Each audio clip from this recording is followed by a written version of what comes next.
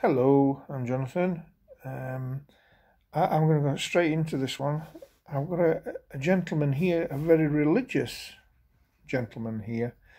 He is with the religious order called the Benedictines, and he's obviously a monk, and he's got Brother Claremont, as he would say, Brother Claremont.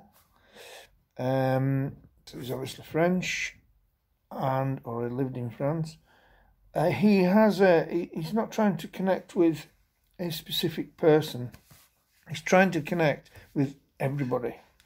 He's saying that people don't take time to, love each other really. They don't take time for prayer. They don't take time for meditation and contemplation, and he finds that the people who live today have lost their way. He's saying that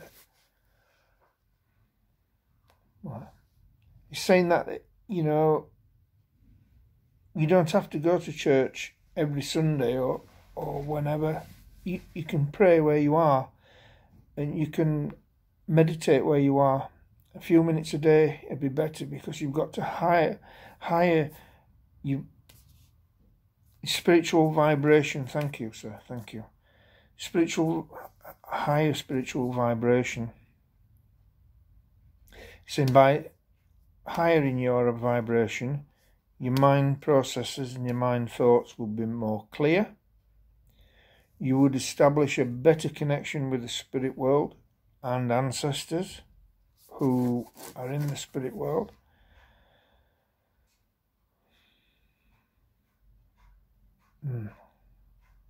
Try to eat more beneficial foods, he's saying, and more fruit.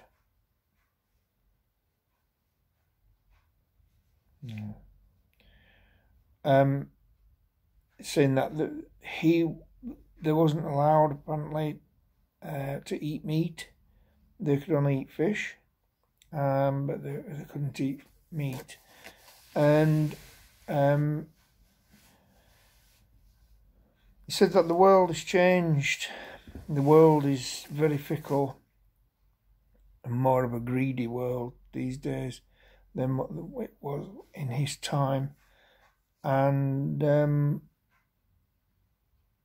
saying that by what he said, as in contemplation, reflection and all that everybody will change their mindset and mind processes, and they will change their spiritual mindsets, which is quite important. It's very important to me. I meditate every day, and he's saying that even a few minutes a day would be more beneficial than not meditating at all. It's just a thing that he wanted to put across to everybody, not just one person or two, but to everybody. Try and find time for yourself, as in a meditative put yourself into a meditative state, and more prayer and all that sort of stuff. And by doing that, your vibration will get higher, and you become more spiritually aware. He's saying, God bless you all. And he's saying, Omni Patris Spiritus Sancti, which means the Heavenly Father, the Son and the Holy Ghost. And he's saying, follow the word of God.